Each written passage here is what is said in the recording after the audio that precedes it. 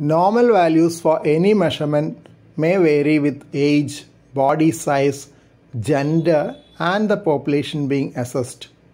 Still, some normal ranges are useful for routine use while interpreting an ECG. To start with is the simple measurement of heart rate from the ECG. Normal range of heart rate is taken as 60 to 100 per minute in an adult in the resting state. A newborn infant can have a resting heart rate around 140 per minute. Resting heart rate comes down gradually as age advances to reach the adult range. Heart rate goes up when you exercise, so that maximum predicted heart rate during exercise is 220 minus age of the person. The heart rate is measured in ECG from the interval between two consecutive R waves. It is actually the rate of the lower chambers or the ventricles.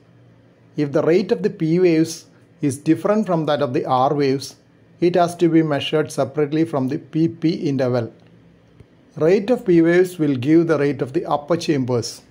Both the width and height of the P are measured to assess enlargement of the upper chambers or the atria.